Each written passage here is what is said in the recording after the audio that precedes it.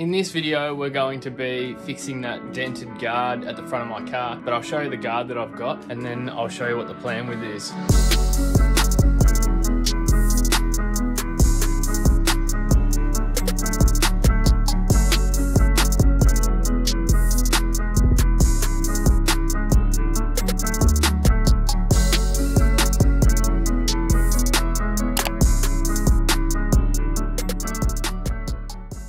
So as you guys might have seen when I was on my recent trip with Tyler, I had an incident where I had to pull my car out of the way and I flicked up a log and dented my freshly chopped GQ. If you haven't seen it yet, get over to Tyler's channel and check it out.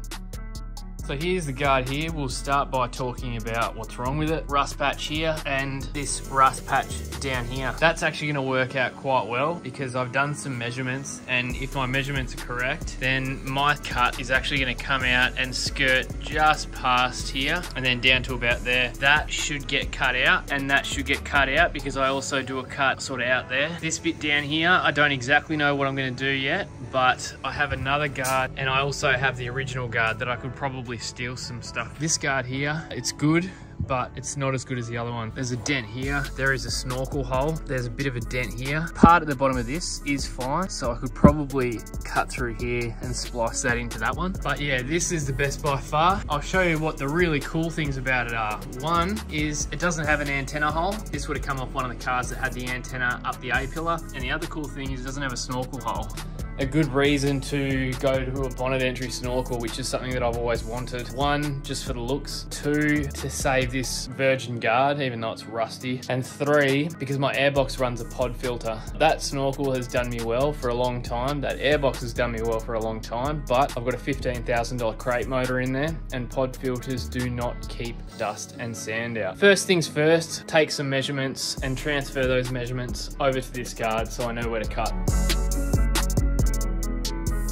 I have cut the guard. I'll show you how. So I grabbed a piece of cardboard. I sat it in a certain spot with this edge here going straight through this hole and used that as a datum sort of thing. Ran that to a certain measurement from the back of the guard to here and got my shape. And then because I've got those same 2 points on this guard, held up to this one, traced it, cut around here in the same spot and did the same thing for the front. And so now I've just got to weld in the strip at the front, the strip at the back. When I was chopping my car, I didn't actually get that whole process on camera, so I'll get it this time. But it's just about putting a sheet of steel in there and then welding corner to corner and then sanding it nice and smooth. I'm a little bit disappointed because as I was sanding this with the orbital sander, I found there's some bog in it, which doesn't make a whole lot of sense because when I picked up the guard, I checked the back. If there's a dent in it that's been bogged up, you'll see it from the back. It looks like they've used the bog to fix pitting, but yeah. Really weird. I might have to use like a high build primer. But yeah, I'll keep sanding and I'll get some of that zinc sheet that I use for the rear wall. I'll flog that back from Drew's house and get just 2 little strips of it to weld those in. And it'll matter more as I get towards priming it and stuff as to what's going on underneath there. I've got to replace the bottom there. I'm just gonna flog that bit off another guard, which I've got sitting over there because this is all rusty. Just other little bits like in here, I'll just treat all that. Yeah, just have to be careful when I'm getting to the stage of priming it. I've just cut out a strip for the back, a strip for the front, and we can start making it fit. So yeah, one's gonna go from here and weld into here, and one's gonna go in here and weld into here. Once I get to the exciting bit, I'll set up the camera, but just for now, I'm just sort of, you know, cutting and shaping and stuff, but I will show you the bulk of how to do this.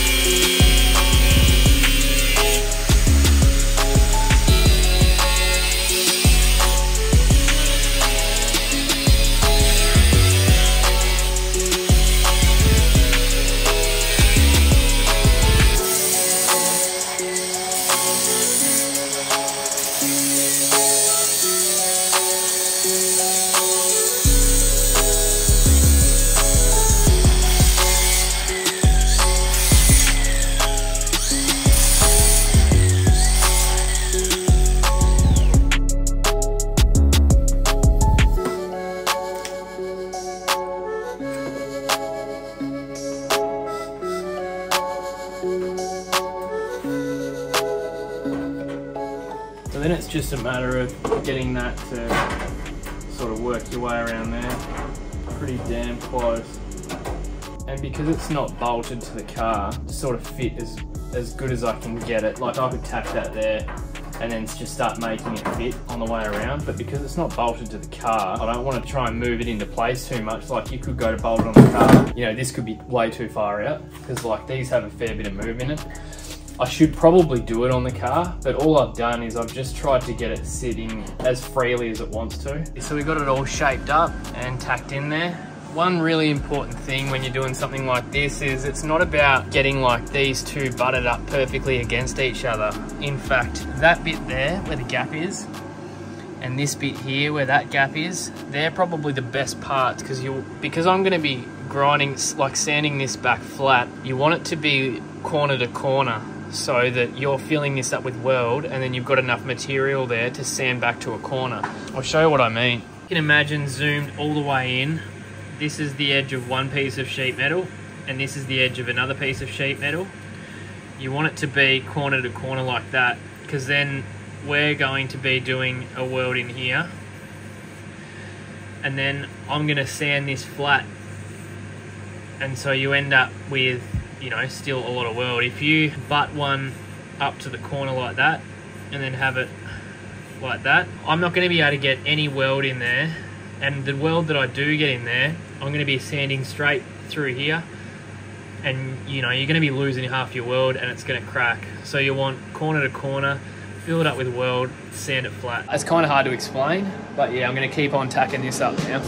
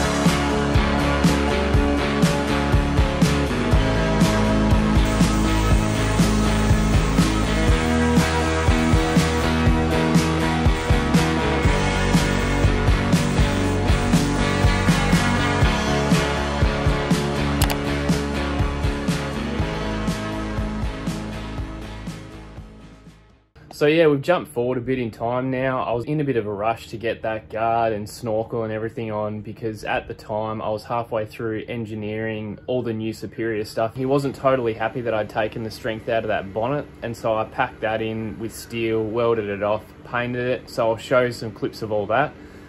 A couple of people asked how we went with matching up the paint. The paint didn't match up too badly. You know, with a bit of age and pinstriping, I reckon it'll match up just fine. During the whole transformation of this front end, the other thing I wanted to do was add hoops, because when I did the Jeep track with Tyler, I actually ended up with a lot of clay wedged in here, and so I hated the fact that I didn't have that corner protection anymore when I cut those last hoops off. The reason I cut those last hoops off were because they impeded the indicator, and my engineer basically asked me to cut them off and when your engineer asks you to do something, you do it. This time I drew him a design before I went and welded him on and made sure he was going to be happy with it, and he was. So this is the hoops we've gone with now, and I've already taken them on a West Coast trip and they're already scratched and scarred, so I know they work. Yeah, I'm in your town, I'm coming your way, just wait up. Me and my team ain't taking no L's, I told them you don't wanna play us. We going out town with a flight in the morning, so fuck it, I'm just gonna stay up.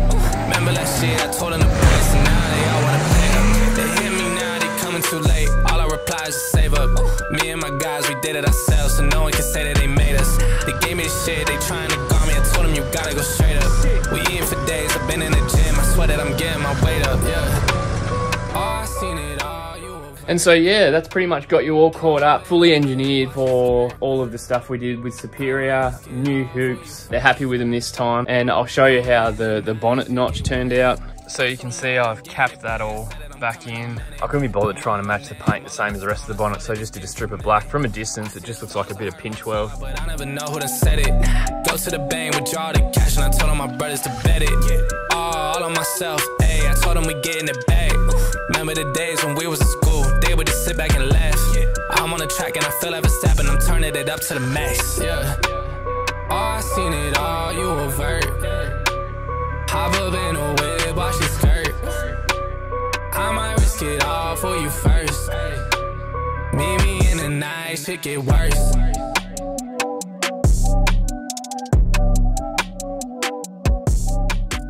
What we're doing today is we are getting rid of the silver top alternator and going to a black top alternator, because the silver top alternators only go up to 100 amp. With the new 24 volt system, the DC to DC robs a fair bit of charge from the car. That means we're going to lose this vacuum pump. We're going to be going to a vacuum pump on the timing cover. Those of you who have been following me a while know that this is a factory turbo motor, and so it does have the spot for a vacuum pump down on the timing cover. I've just had a blank there pretty much until now. The reason being, before the Cape, I had two silver top alternators, and so I wanted to, you know, be able to take advantage of using those. After this West Coast trip, this one's a bit tired. Yeah, it's time to replace, and so I decided it's time to go up to a black top alternator. So let's do it.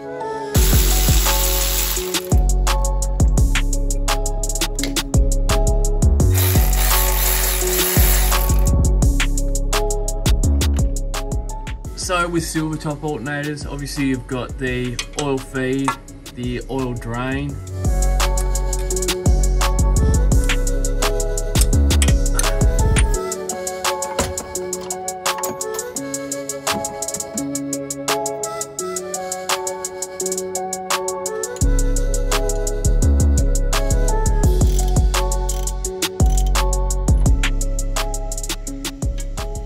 So these here are just two little grub screws that I got from the local air shop. That's just what I'm going to use to bung it up.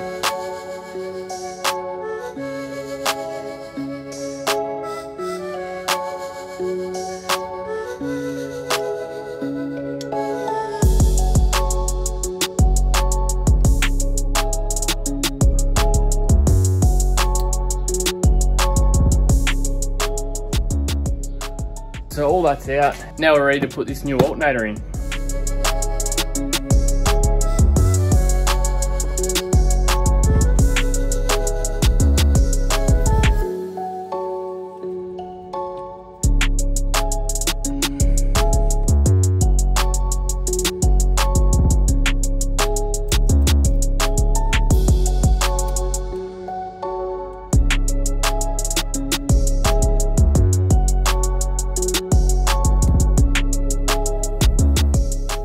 So that's the new alternator in. Phase 2 is going to be putting the vacuum pump on. It's going to be hard to film because it's in a crappy spot. So because I'm going to vacuum on that side, I don't need this thing anymore. That was the old vacuum line that used to go from like the vacuum pump here and over to the vacuum canister over there. Alrighty, so the vacuum pump turned up. There it is there.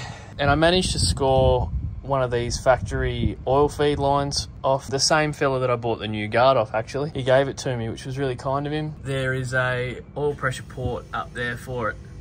Again, it's going to be really hard to film, so I'll just pop it in and pick you guys up after.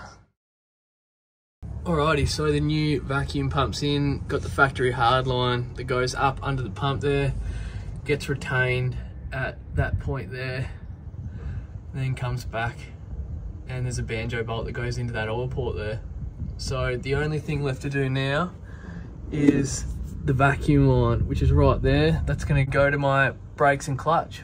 So that vacuum system has been like chopped and changed so many different times from having to rearrange different things. I've noticed sometimes my brakes might lose vacuum, or if I'm descending a hill, maybe my clutch loses vacuum. And so I've resorted back to exactly what was in the factory manual. It comes from the vacuum pump, then it tees, then a check valve to the clutch. And then on the other side of the T, there's a check valve, canister, brake booster. So that's exactly what I've done here. But yeah, let's check it out. That's all done.